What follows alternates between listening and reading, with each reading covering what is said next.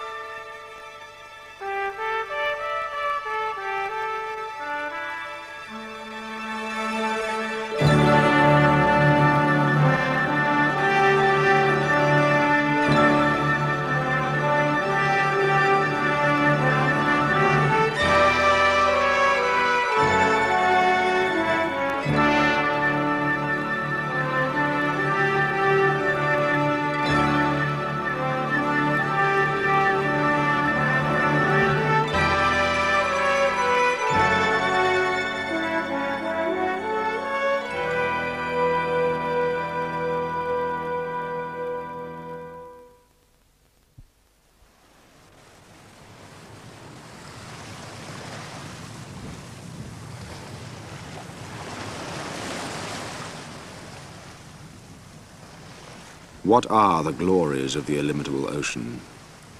A desert of water, as the Arabian calls it. Even the greater number of sailors, it appears to me, have no real liking for the sea itself.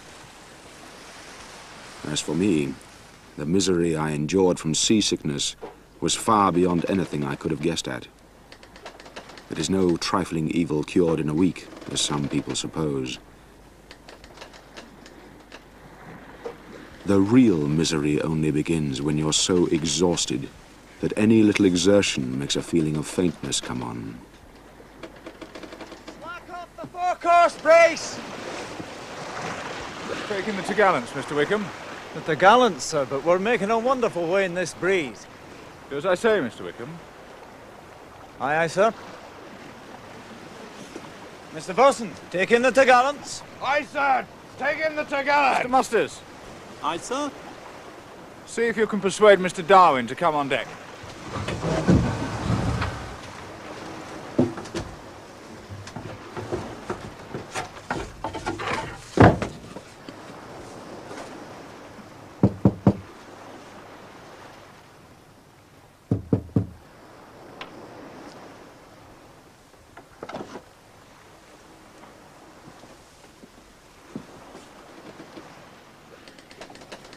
Darwin.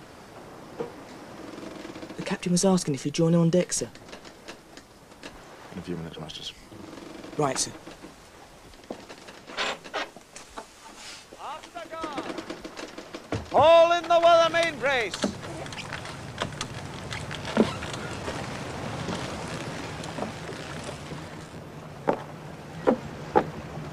Aloft there! Send a hand to those back braces about the top rim.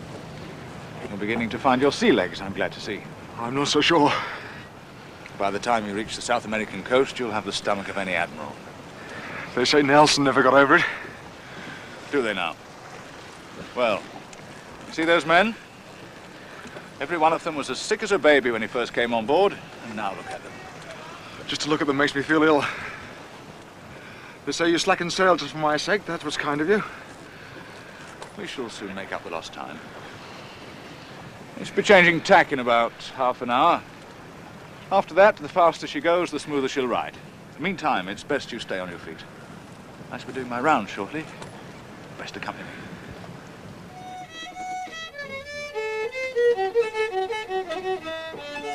Oh, gotcha.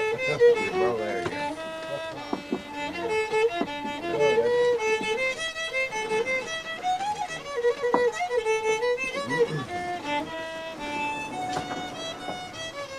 On your feet!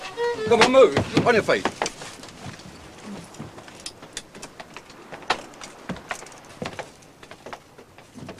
Middle watch, Captain. At ease. I hope you're all as comfortable as space permits. Any man with a genuine grievance should present himself on the quarterdeck tomorrow morning. Carry on. Aye, sir. Carry on.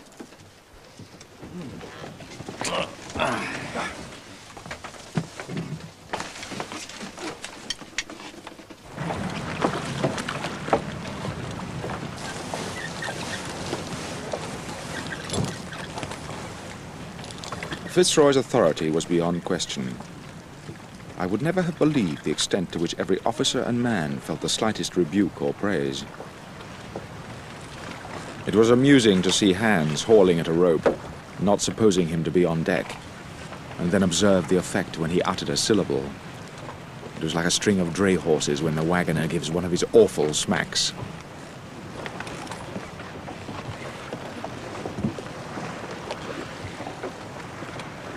Two points to starboard.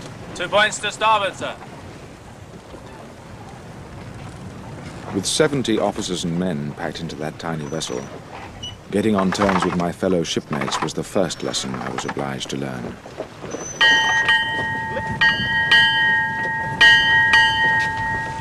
On deck, battle watch.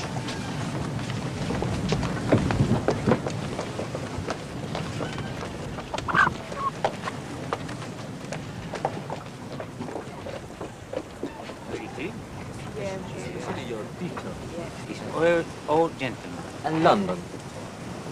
I see. We also had on board the 3 Indians that FitzRoy was planning to return to their homeland in Tierra del Fuego. They spent most of the day on deck in their best European clothes, and I never once observed any of them suffering from seasickness.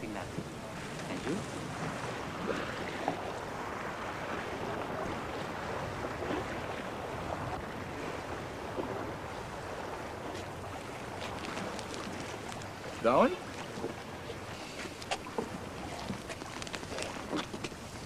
Well, you're not remarking on the cleanliness of my ship, are you, Darwin? It's volcanic dust, FitzRoy. Oh. Well, I hadn't imagined it to be the household variety. If I could get a large enough sample, I might be able to tell where it came from. The fort organic capstay's choked up with it, sir. I was up there this morning. Could he go up there again and get me a sample? Why should he?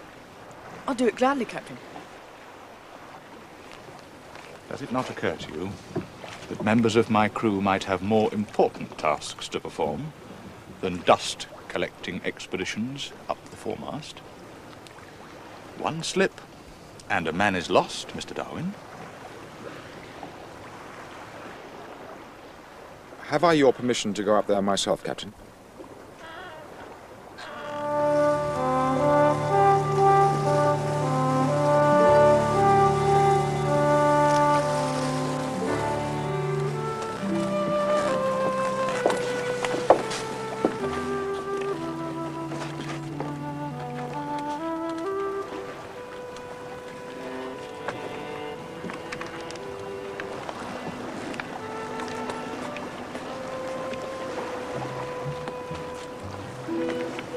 After him, Mr. Musters. He may need some assistance shortly. Aye, sir.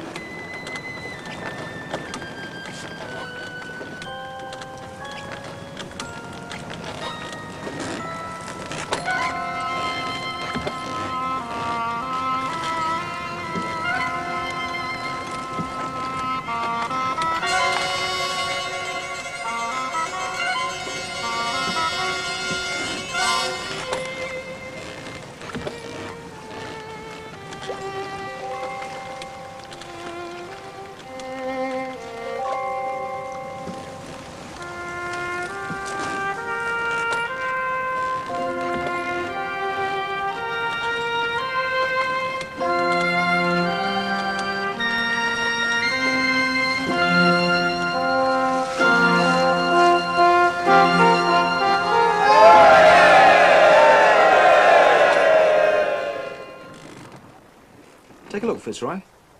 That brown dust contains dozens of different organic forms.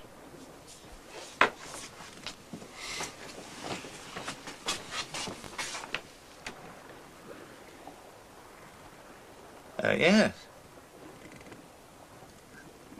That's extraordinary. I wonder where they come from.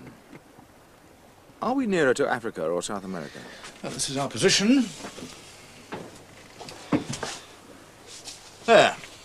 The African coast is closer, but the prevailing wind is from South America. Which means that all of these organisms could have originated in South America. Very probably. But why is all this light being blown around in the air? Well, why not? God made the wind. He can make it blow as he likes. Even sink my ship with it if he feels so disposed. Just imagine, if the Beagle hadn't been here to collect it, all this would have just perished in the sea. Perhaps the fish have a taste for it. After all living things seem to depend for their survival on other things. Come in. You sent for me, sir? Ah, Covington. I've been thinking, Darwin. Once we reach South America, no doubt you'll be collecting a large number of specimens. Plants, insects and the like. Indeed, but it won't interfere with the running of the ship, I assure you. Oh, quite. Nevertheless, no doubt you'll be needing some assistance. I could spare Covington here from some of his normal duties. He could act as your personal servant, at least for part of the time. That is, if he has no objection. I don't mind one way or the other, Captain. There'll certainly be plenty to do. Labelling and cataloguing especially. But I'm sure I can manage, FitzRoy. I'd like to try, sir. I've had some education. You wouldn't find me wanting. Good. That's settled then. About the cost, FitzRoy, I insist you let me pay. No, we can discuss that later. That's all, Covington. Tell Lieutenant Wickham that I've agreed the new arrangement. Aye, Captain.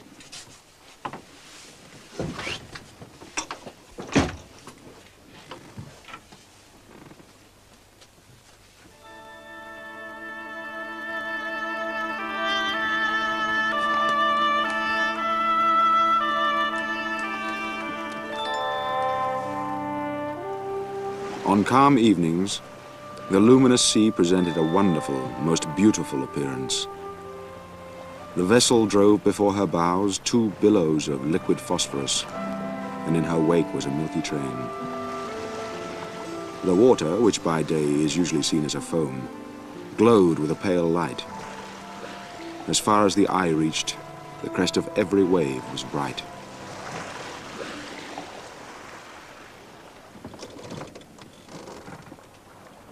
A stronger brew than the captain serves, eh? Another glass for you, Mr. Earl. Not that you appear to need it. Very civil of you, Mr. Wickham.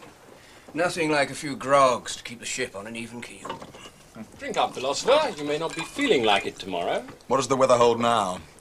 Please the Lord, no more storms. No one ever died of seasickness. I shall be the first. I shall make medical history. The sun will shine tomorrow, never fear. About noon by my reckoning. Might be the right time to make yourself scarce.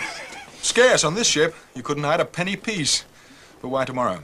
I think Mr. Sullivan's hoping you haven't been in these latitudes before. He knows very well I haven't. Ah, well, you see, tomorrow, given a fair wind, we cross the line. And if you've never crossed the line, you couldn't pick a better way to do it than on one of His Majesty's men of war. But there are certain traditions to be maintained. Savage and barbarous customs, Darwin. Their meaning buried in the mists of time.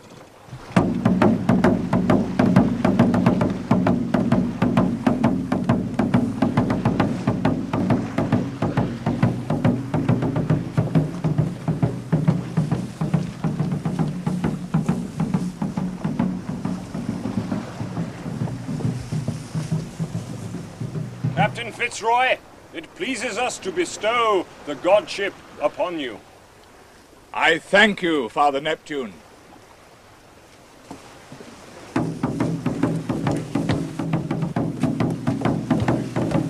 What fools these sailors make of themselves! Blindfold him, and proceed with the ceremony in a manner befitting his high standing upon this vessel. I understand he is a friend of the captain. I was. Strike up, Mr. Covington!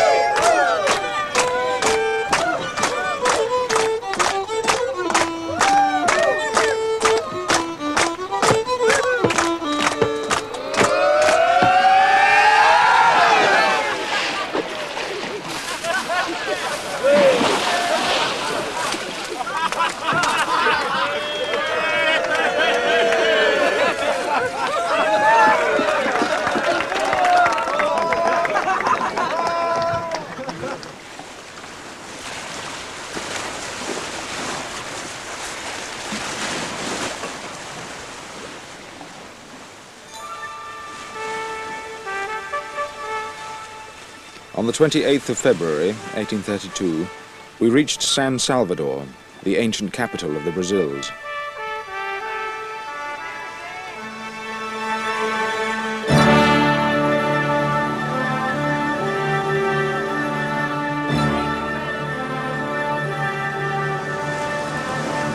Stand by to take in all sail, Mr. Wickham. Stand by to take in all sail, Mr. Bosun. Aye, aye, sir. Stand by to take in all sail. Take in all sail, Mr. Bosun. Aye, sir. Take in sail.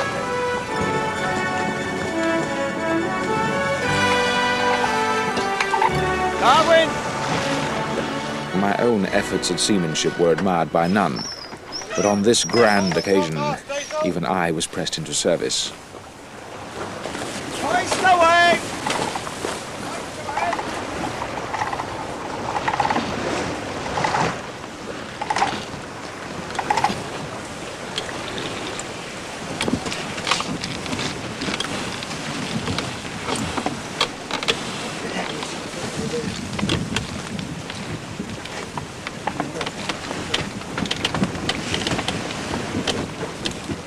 Belay that rope and look alive!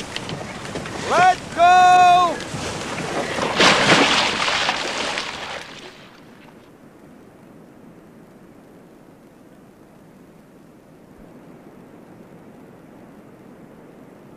Vamos!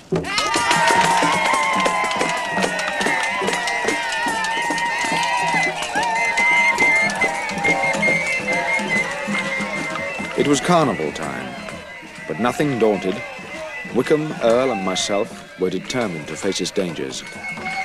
This is just the beginning of Carnival. How long does it go on? About 3 weeks. Once a year, they throw off their cares like an overcoat. The English never learned the trick of it. No, nor the Scots.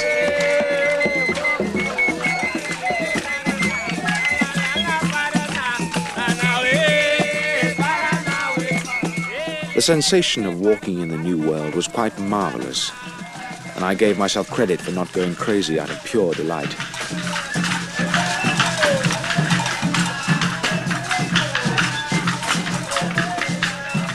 I was prepared for the color and gaiety of the tropics, but the actual experience proved more overwhelming than anything I had imagined. If human beings living in such lush and exotic surroundings could adapt themselves and respond to such different impulses from those I was accustomed to, then I could only wonder at the sights and experiences that must be awaiting me in the natural world.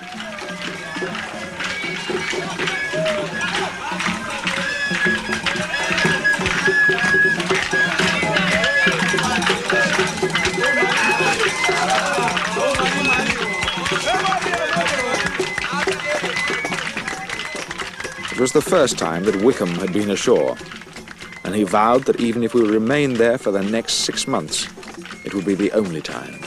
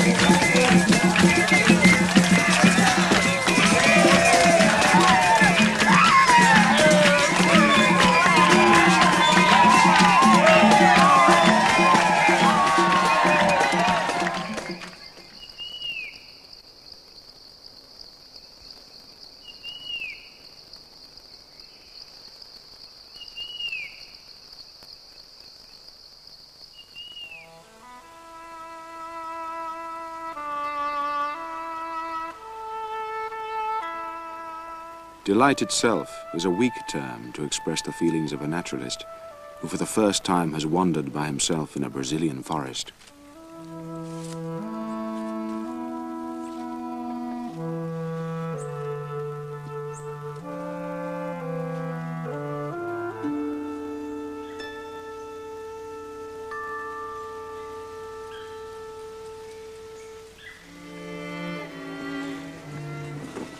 The elegance of the grasses, the novelty of the parasitical plants, the glossy green of the foliage, but above all, the general luxuriance of the vegetation filled me with admiration.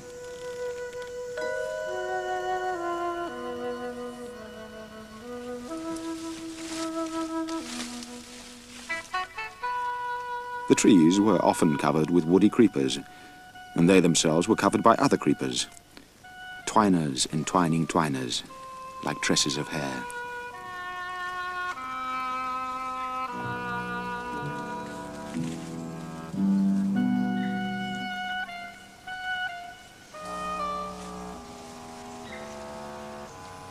My mind was a chaos of delight, out of which I knew a world of future and more quiet pleasures would arise.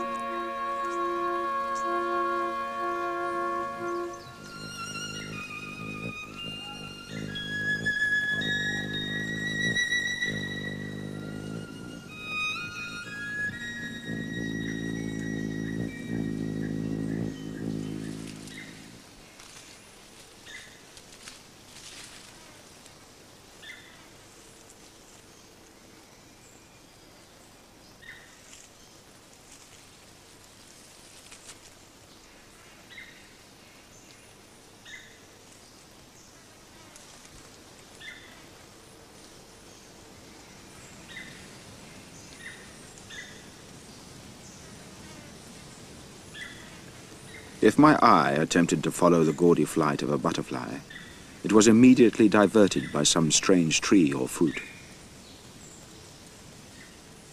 If watching an insect, I forgot it, in admiration of the flower it was crawling over.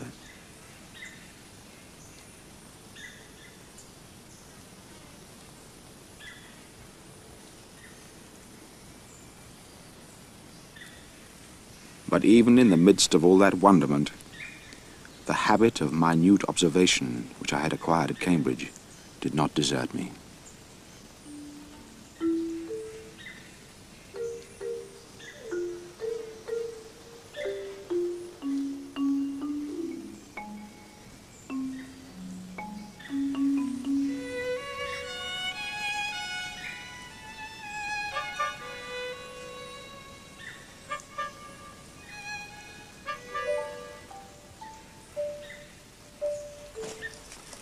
I made no conscious decision at this time to devote my life to science. As so often with me, the process was a gradual one. But looking back, I believe it was there, in the Brazilian rainforest, that my future path was set.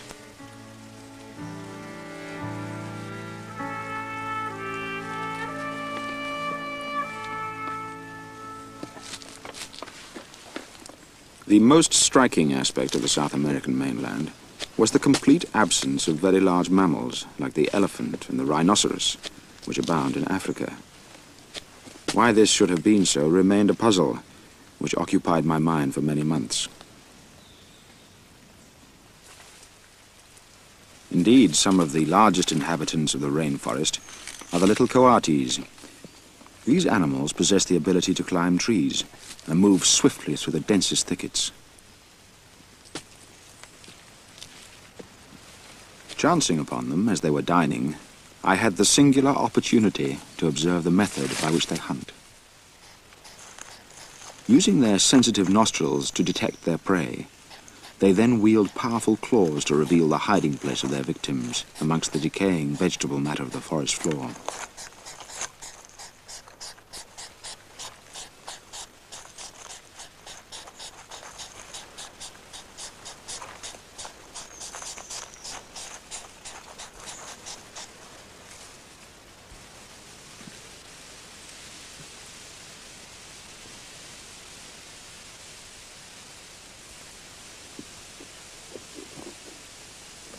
At this stage of our journey, I was content simply to observe, rather than make deductions. But again and again, I stopped and gazed at the beauties before me, in an endeavor to fix the impression on my mind.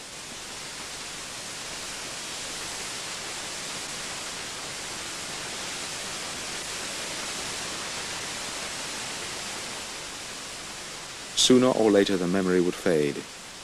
But like a tale heard in childhood, it might yet leave an image full of indistinct but beautiful reflections.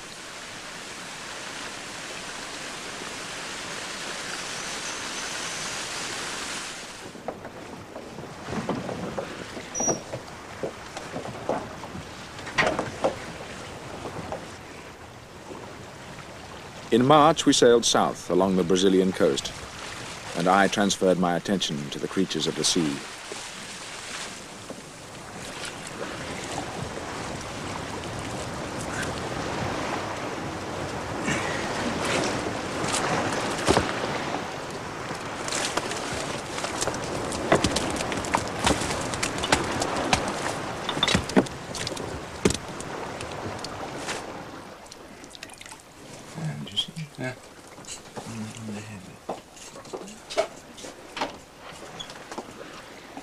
Mr. Darwin, I seem to find you and your fish innards everywhere I go. This is the officers' mess, you know. We asked him in, Wickham.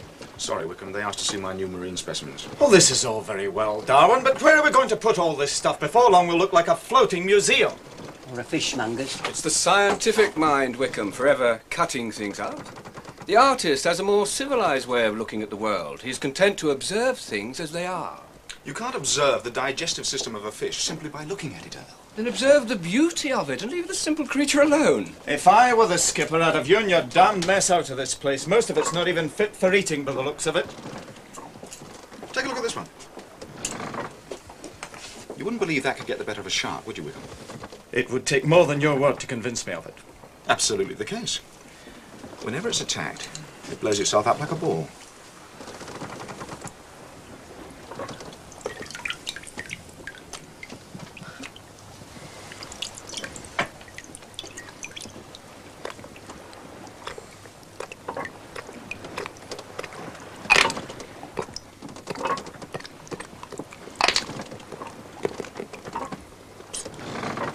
They've frequently been found alive and distended like this, inside the stomach of a shark. Very uncomfortable for the shark. That's just the beginning. It then proceeds to eat its way not only through the lining of the stomach, but through the side of the monster as well. You see, Wickham, David getting the better of Goliath. Exactly. Who would have thought that soft little creature could destroy the terror of the oceans? And what better reason for getting it off my ship?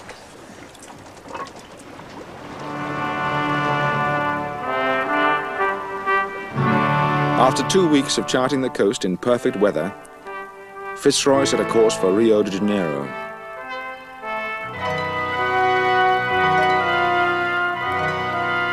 The scenery was magnificent. Nothing could have been more striking than the effect of those huge, rounded masses of naked rock rising out of the luxuriant vegetation.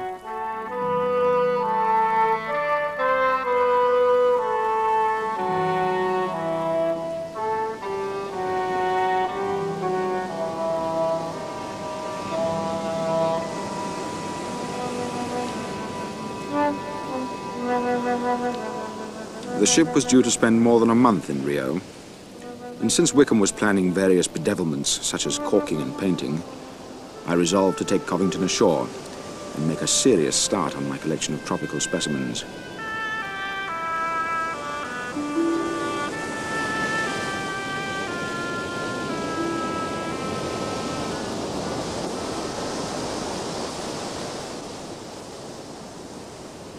In England, any person fond of natural history is delighted to have his walk interrupted when something attracts his attention.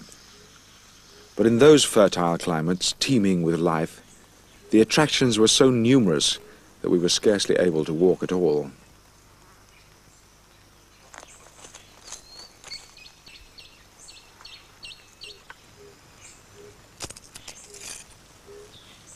As to the vegetation, before the voyage I could hardly tell a daisy from a dandelion, and it was positively distressing to walk in that glorious forest, knowing how much more benefit a knowledgeable botanist would have derived from it. Yet, in one respect, my very ignorance was an advantage, since I had no hesitation in transferring my attention from plants to insects, then back once more to plants.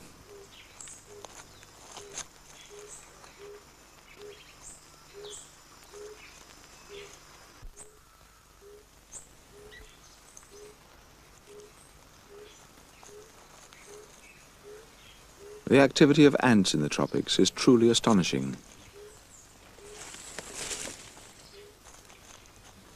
Well-beaten paths branch off in every direction, on which an army of never-failing foragers may be seen. These were the leaf-cutters, some going forth and others returning, burdened with pieces of green leaf often larger than their own bodies, which they had taken from a living tree or shrub.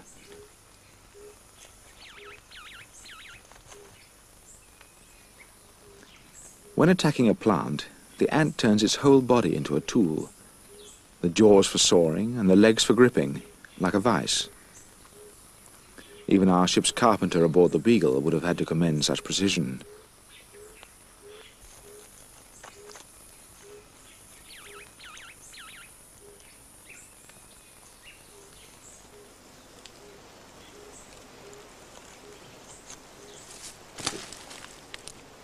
All South American spiders are poisonous to some degree, and this one, the hairy-bodied mygalomorph, was the largest I had yet seen, with the unenviable reputation of numbering lizards and sometimes even small birds amongst its victims.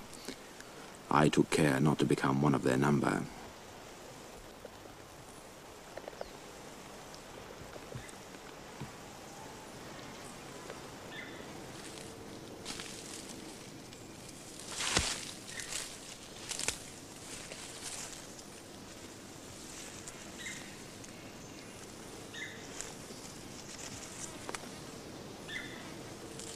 Mr. Darwin, sir.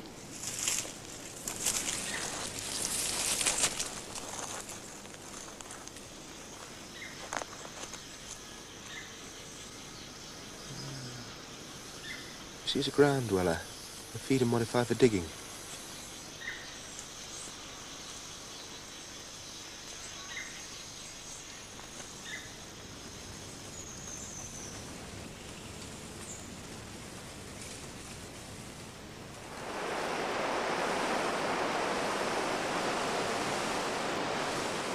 Covington must have thought he was with a man possessed, as I set off in pursuit of more and more of the brilliantly decorated butterflies that fluttered lazily down the streams.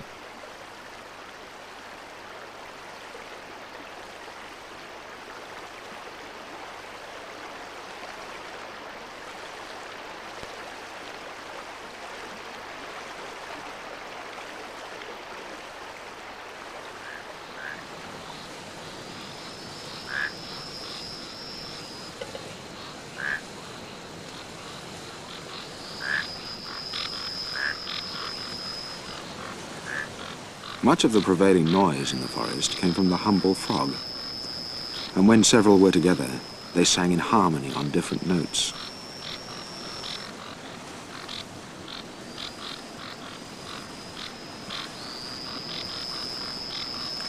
On closer inspection, we found that this particular genus had small suckers at the extremity of its toes. I tested their effectiveness by placing the frog on my magnifying glass. It managed to hold on, even when the glass was placed absolutely perpendicular.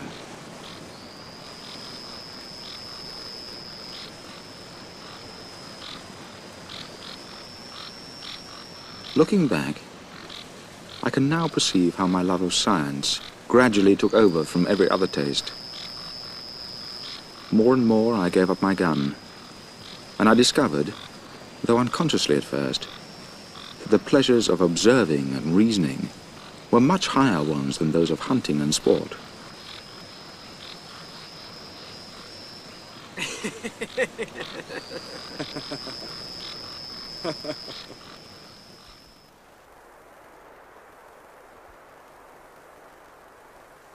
I've just discovered a most important error in the charts. There's a significant difference between the meridian distance from San Salvador here to Rio, as measured by the last French expedition and that measured by ourselves. It's a 4-mile error in the longitude. They must be wrong. Yes. Good. Never trust the French. Your patriotism is commendable, Mr. Wickham, but I didn't ask you in here simply to gratify it. We shall be returning to San Salvador. But, sir, that'll add nearly 1,000 miles onto the voyage. No doubt.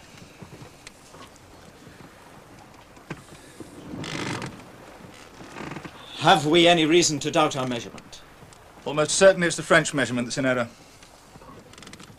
However, we came here with Admiralty instructions to chart the South American coastline. I intend to fulfill those instructions, to the letter. We shall spend 3 years in these waters, more if necessary. We may have some deserters, sir. That's as may be. But we shan't return until we have the first complete and accurate chart of the whole coast. Do I make myself clear? Sir. Very well. Now. Yes? Darwin, just to say that we're heading north again to complete some unfinished business. But if you and Mr. Earl would prefer to remain here ashore at Rio and to wait our return, I've no objection. Well, perhaps... However, I must warn you, you may well be disappointed, even disgusted by the condition of the town. It is full of offensive sights and smells, and an uncivil population. Thank you for coming.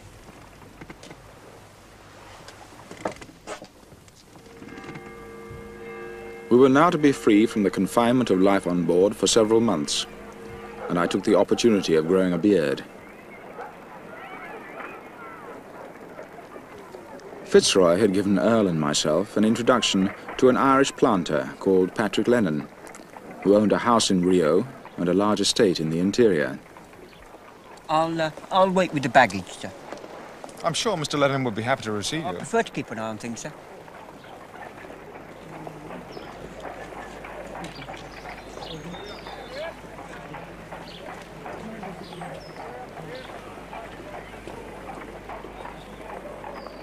You'd be hard put to find 2 more determined landsmen if you tried, Mr. Lennon.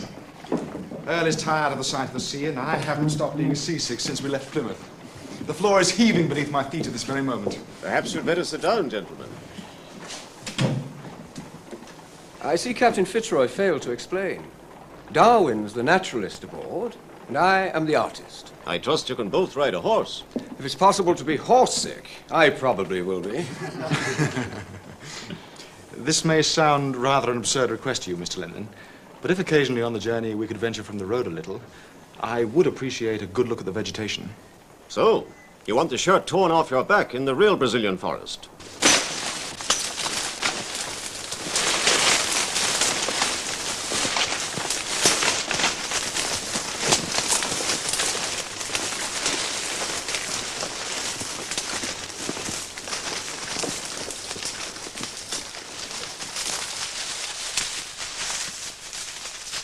Lennon's estate was more than 100 miles from the coast, and in order to give me a chance to collect specimens, we planned to spread the journey over several days.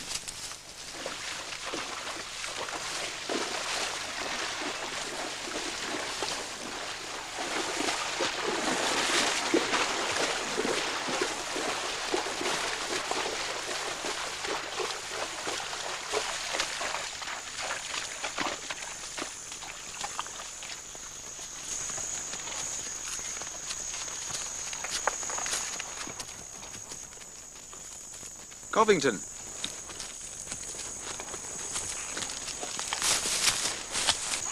Look at this.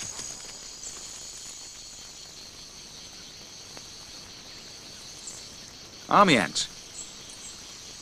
They'll attack anything that's put in their path. Watch this. If anything interrupts the column, see how they react. How can they do it? Do what, sir? Organize themselves. Imagine how small their brains must be.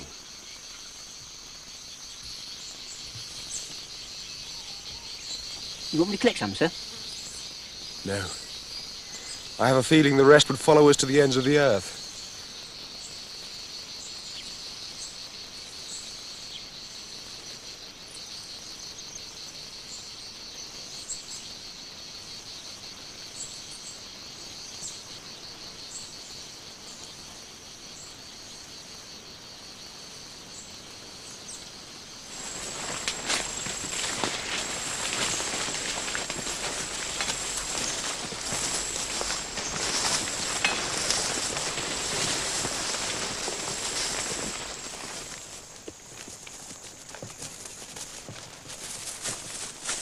The day had been powerfully hot, with the thermometer in the shade reaching 84 degrees.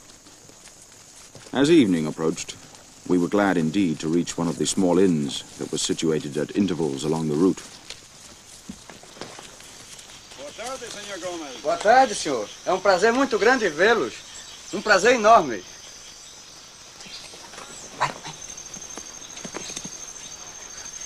É um prazer enorme recebê-los. Nossa casa sente-se honrada com sua presença. Qualquer coisa que os senhores pedirem serão atendidos. É uma honra muito grande. Uma honra muito grande. Obrigado, senhor.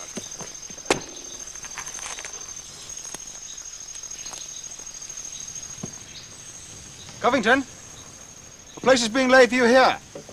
Very good, sir. I'll be over in a minute. Gentlemen dining at the same table with their servants? I'm not sure Captain FitzRoy would approve. We can hardly be expected to recreate the officers' mess in the hinterlands of Brazil. Isn't it more than that with you, Darwin? I suspect you find our English class structure, shall we say, somewhat irksome? I don't know. It's evolved through the centuries. I see it as one way of organizing society. Like those ants we passed today. Each ant has a place in the system. Quite right. But human beings are more capable of change, are they not? I never heard of ants staging a revolution. Though I must say they look as if they might have had their revolution already. If the climate changed, the ants would have to change with it. Or march off to somewhere else.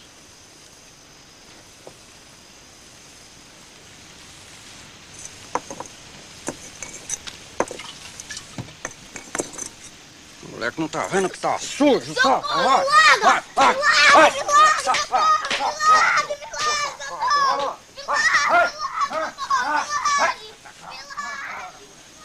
It's harsh indeed. Don't trouble yourself about it, Mr. Darwin. They don't respond to kinder treatment any more than a mule. I was told before leaving England that after living in slave countries, all my opinions would be altered. So? The only alteration I'm aware of is forming a much higher opinion of the Negro character. You haven't been amongst us very long, Mr. Darwin. Drink up, Charles. This is no evening for arguments. Take comfort from the fact that the earth is no longer heaving under your feet.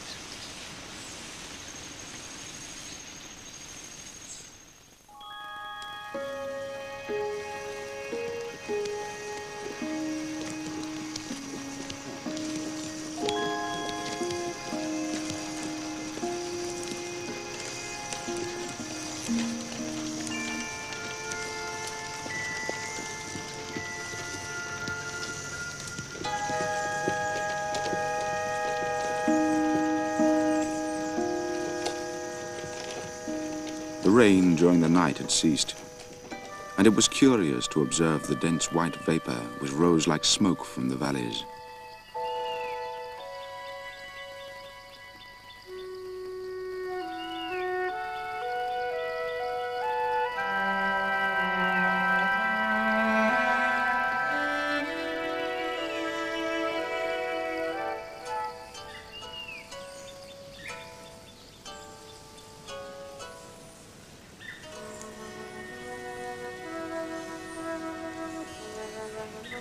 Among the many creatures I was observing every day, the brightly colored caterpillars particularly caught my attention.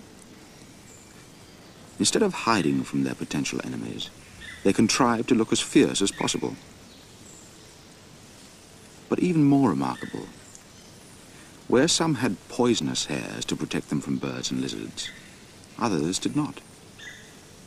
Their bristling armor might look just as fierce, but in truth their whole appearance was a harmless pretense, apparently designed to confuse their predators.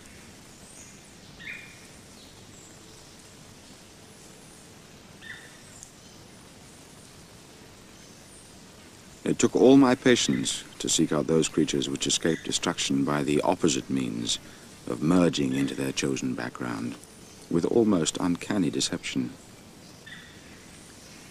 But even then it raised the question in my mind.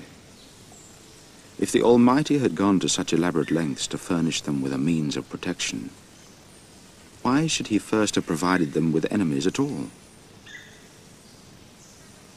There were times when all nature seemed to me to resemble a cruel game.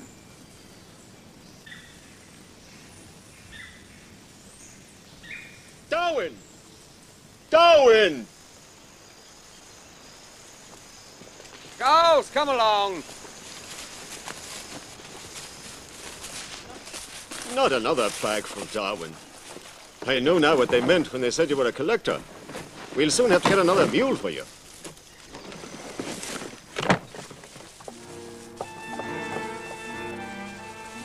After 4 days' riding, we came in sight of the Rio Mackay estate.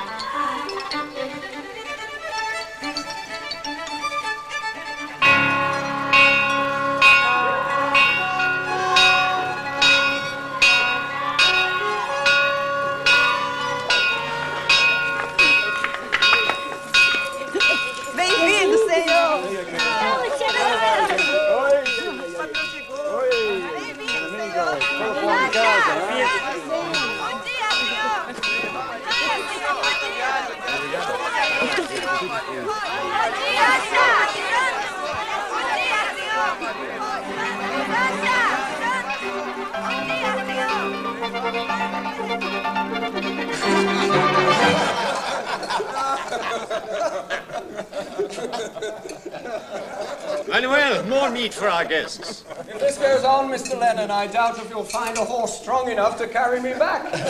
In our country, a guest must eat every food. How big is your estate, Mr. Lennon? In breadth, about as far as you can see on either side. And in length? I've quite forgotten. And how many slaves do you need to work your land? I've forgotten that, too. How many, Manuel? Oh, many, many. He looks after them well, doesn't he, Darwin? I can't deny it.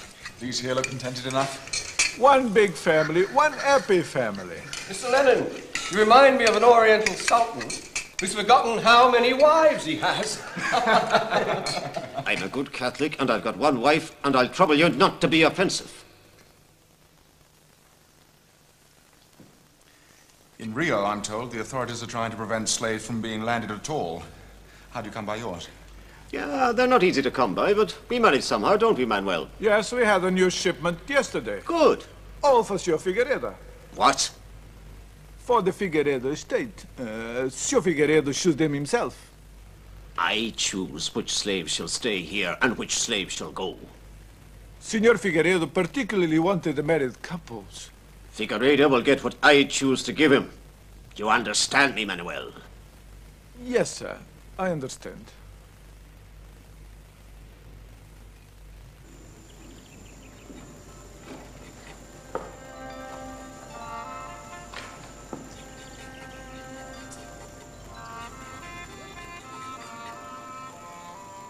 Good morning, Charles. Morning, Al. Started early, I see. Oh, yes. Too good to miss.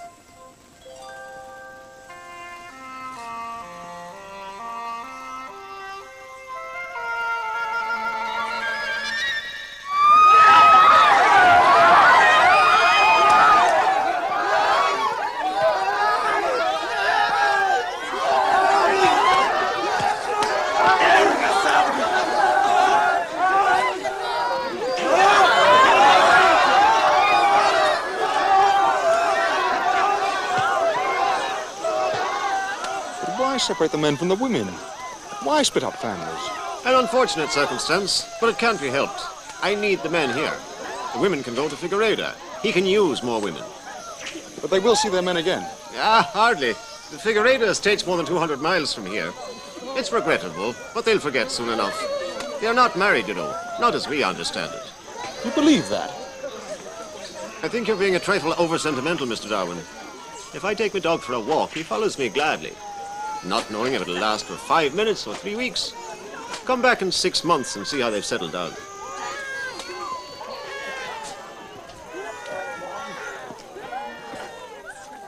Examples of enslavement may be found in the natural world, but to the best of my experience, only man has sought to enslave his own kind.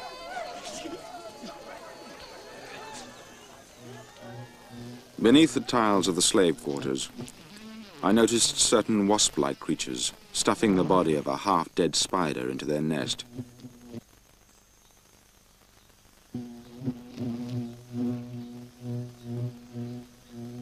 They seemed to know how to sting it just enough to leave it paralyzed, but still alive.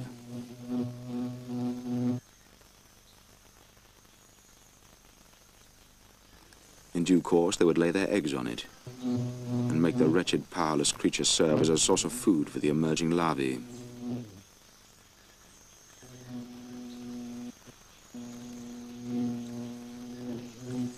The degree of cruelty is a factor of which nature seems to take no account.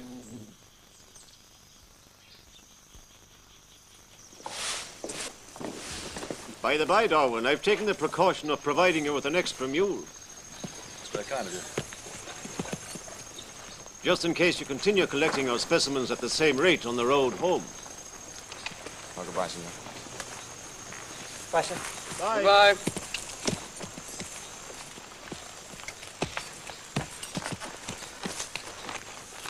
In manners and position, I suppose Patrick Lennon would be regarded as superior to the common run of men. But on the subject of slavery, his mind was closed.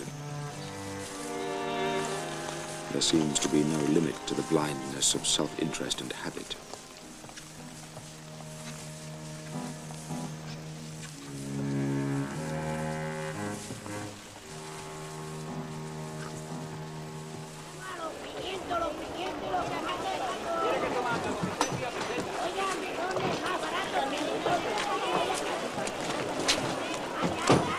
Where'd you manage to find all this stuff, philosopher? Oh, here and there, Mr. Wickham. And where the devil do you expect me to stow it? I'm sure you'll manage, Mr. Wickham. Once Darwin has catalogued it, it can all be sent to England from the next port.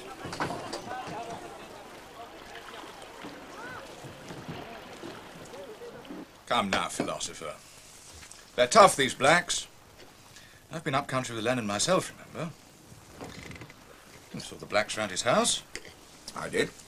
Well, Some of them seem contented enough. and the rest? I think one can become blinded by the natural gaiety of the Negro. Put yourself in the position of a slave, FitzRoy, with your wife and children torn from you and sold to the highest bidder like beasts.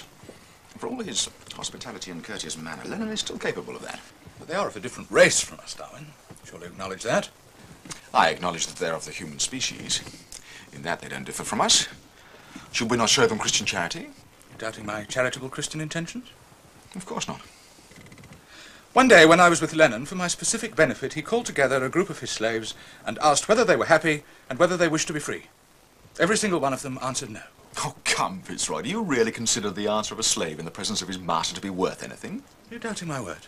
There's no question of your... Are you doubting my word? Your word is not the issue. It's that of a slave in the presence of his master who owns him as you would own a dog. Get out! Doubt my word, but don't expect to share my quarters in this ship. Get out!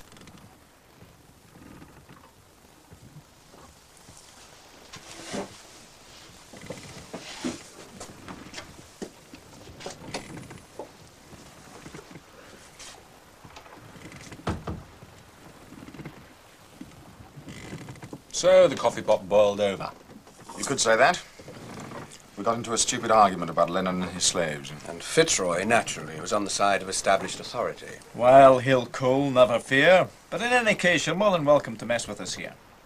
You're very kind, but I'm afraid it wouldn't do. It's been good enough for me all these months. Some rough company, of course. I didn't mean that. I've offended him deeply. I think it would be better for all concerned if I quit the ship as soon as I can. I know him better than you, and I'm telling you he'll have forgotten the incident within the hour.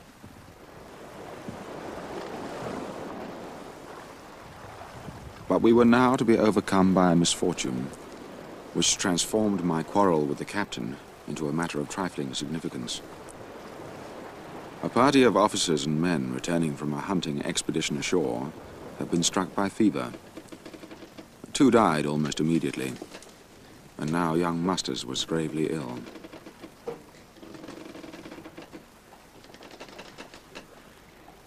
FitzRoy, particularly, was very fond of him, but he was a favorite with everyone. He brought me a hot drink every morning and had done his best to make a sailor out of me.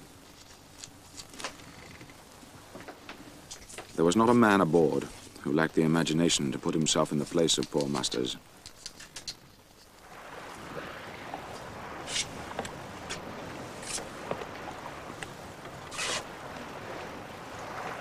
But it was the captain who carried the full burden. His responsibility for the crew's safety bore heavily with him, and I began to see his occasional moroseness and austere silences in a new light. The grace of our Lord Jesus Christ, and the love of God, and the fellowship of the Holy Ghost be with us all, evermore. Amen. Amen. Pipe aside.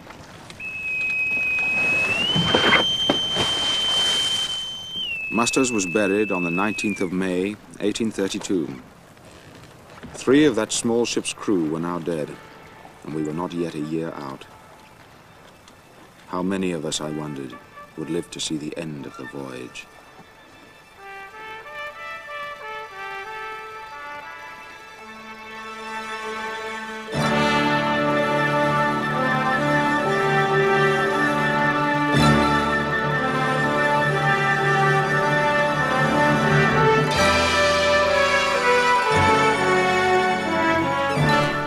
And we continue in the footsteps of Charles Darwin tomorrow morning at 10:30.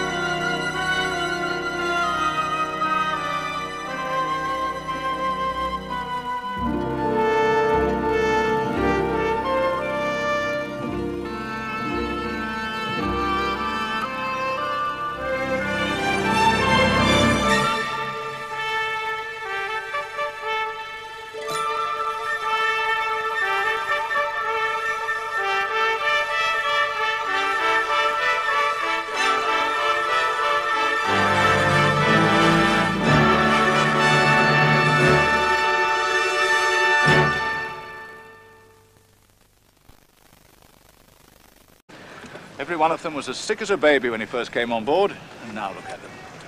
Just to look at them makes me feel ill. They say you slacken sail just for my sake. That was kind of you. We shall soon make up the lost time. We should be changing tack in about half an hour. After that, the faster she goes, the smoother she'll ride. Meantime, it's best you stay on your feet. I shall be doing my round shortly. Best accompany me.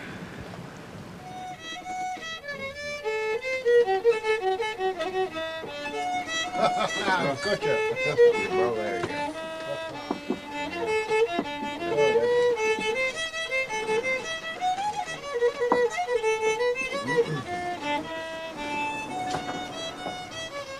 On your feet! Come on, move. On your feet.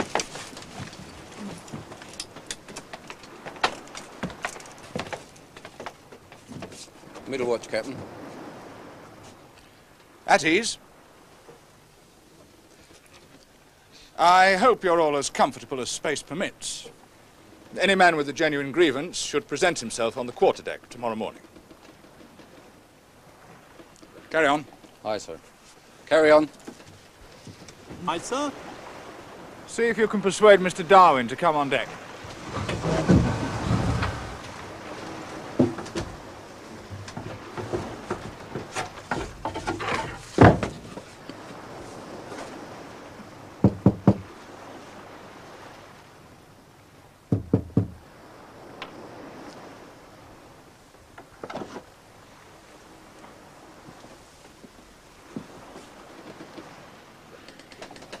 Mr. Darwin. The captain was asking if you'd join him on deck, sir. In a few minutes, Masters. Right, sir.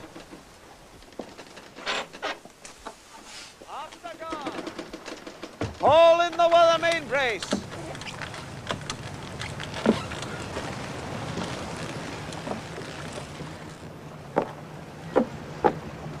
Aloft there.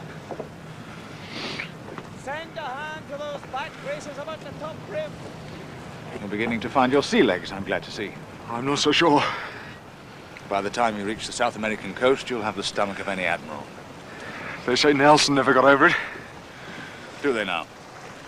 Well, see those men? The voyage of the Beagle was by far the most important event of my life. Indeed, it determined my whole career. But if anyone should ask my advice before undertaking a long voyage, my answer would depend on his possessing a decided taste for some branch of knowledge. For the passing pleasures of the moment do not always counterbalance the evils.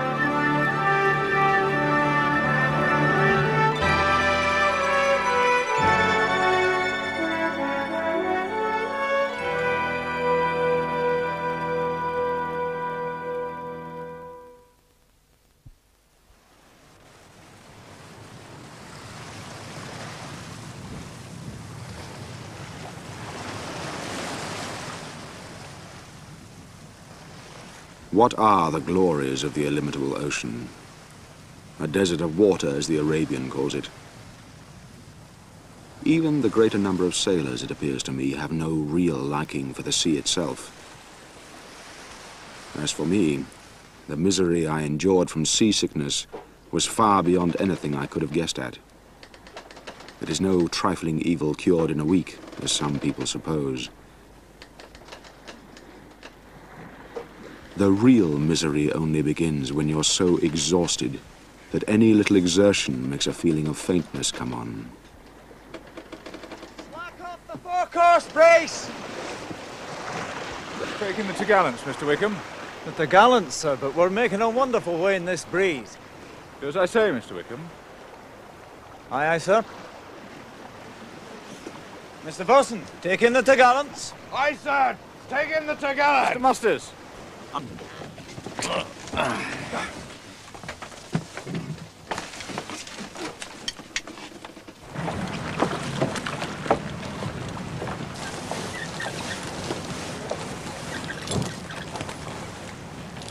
FitzRoy's authority was beyond question.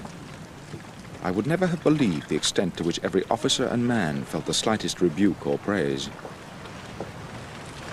It was amusing to see Hans hauling at a rope, not supposing him to be on deck, and then observe the effect when he uttered a syllable.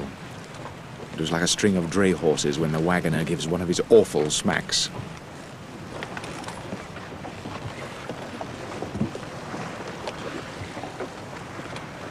Two points to starboard. 2 points to starboard, sir.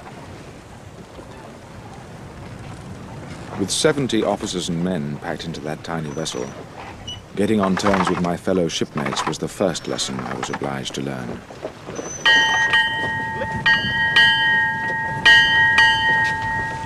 On deck, battle watch.